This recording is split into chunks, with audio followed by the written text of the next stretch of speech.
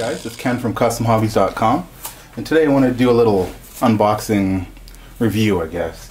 It's the HobbyKing Retro LCD Pocket Scale, the Professional Mini. Take a look at the box.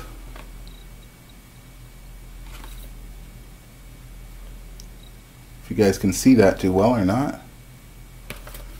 Back. Let me open it up for you guys.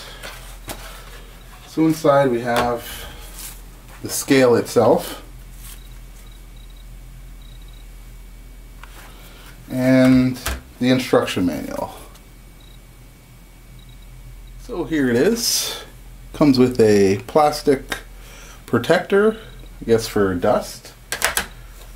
And what I'm going to do is I'm going to turn it on. I've got 3 coins here.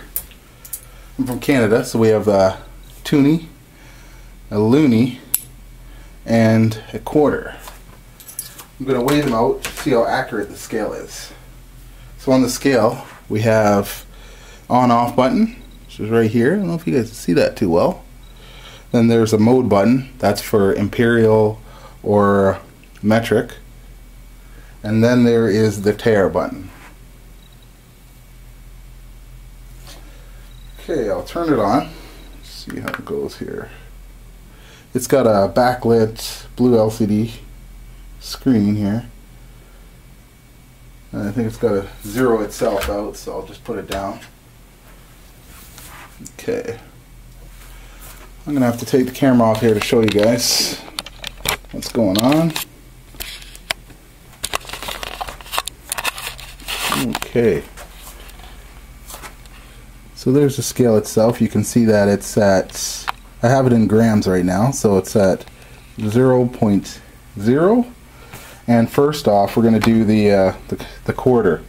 So the quarter on the internet says it's supposed to weigh 4.4 grams. So we'll check it out. And voila, there you go, 4.4 grams. So that's pretty accurate.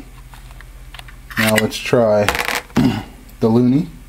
And the loonie is supposed to weigh, I think, 6.27 grams. And we have 6.3. So not bad at all. And last but not least, we have the toonie, and it weighs 7.3 grams.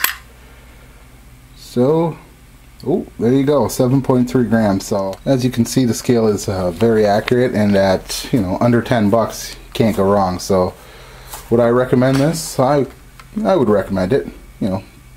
Less than 10 bucks, you got yourself a scale. You can weigh all your parts, and you're good to go. So that's it for the video. Just wanted to show you guys how accurate this thing was, and for under 10 bucks, I guess you can't go wrong. If you liked the video, subscribe. You subscribe to me and I'll subscribe to you. And don't forget to check out KUSTOMHobbies.com.